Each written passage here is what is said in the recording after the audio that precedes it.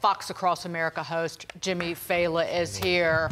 Crime and no punishment, whether you're an adult and especially if you're under the age of 18. Yeah, for real, but we should commend Eric Adams for leaving the nightclub for 5 minutes to talk about this. I mean, he's such a dirtbag mayor in that, like every liberal mayor in the country, they're outsourcing the end result of their leadership. You know what I'm saying? This is not outside agitators. When he cites things like M80s, first of all, fireworks are going off at every hour of the day in the city. Like if you live uptown, it's the 4th of July, like year round. Oh, fun. So, no, I know it's sad, but that is just the reality. That being said, this is clearly a byproduct of bad parenting and bad leadership. And I'm just wondering if I was booked because I represent both. Well, that could be it. But also, I mean... What happened here? He says you can't raise your kids on social media. He doesn't go to the next step to go, well, who is supposed to raise the kids then, Mayor Adams? Families? Parents, both parents in the home would be helpful. Yes. But, you know, you're an expert on this next topic, and I want to get your take on it because I know you scream and I scream and we all scream. Yeah, oh, do we ever? For ice cream. But apparently the nostalgic ice cream trucks are too much for New York City lawmakers who want them to get rid of the gas. So to him, this one lawmaker who's introduced this bill, he's forcing these truck owners to fork over thousands of dollars, $5,000 worth of changes to their trucks. That's not a problem. He acknowledges the nearly $5,000 cost to switch to electric or solar power.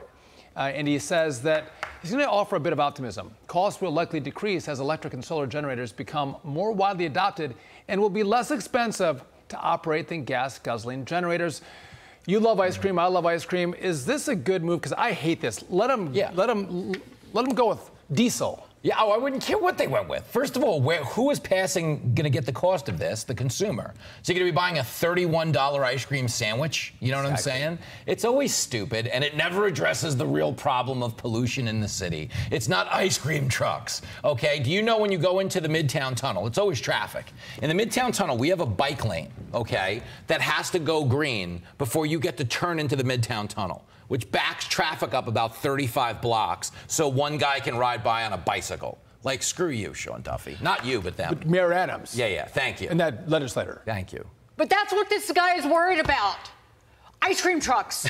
And not these marauding mobs of people who, by the way, went into a CVS nearby and grabbed bottles of water. Not only were they looting the CVS, they were grabbing bottles of water and beating the customers in the head with them. There's so much of that mob and that riot that the video didn't even catch. Well, it's the climate change causing these riots. You need to know that. He's just trying to help you out. Always bringing wisdom and insight, Jimmy. Stop Thank it. you. Ice cream. He didn't laugh at your joke, though. I didn't need him to. It's okay. I'm strong on the inside. I laughed inside.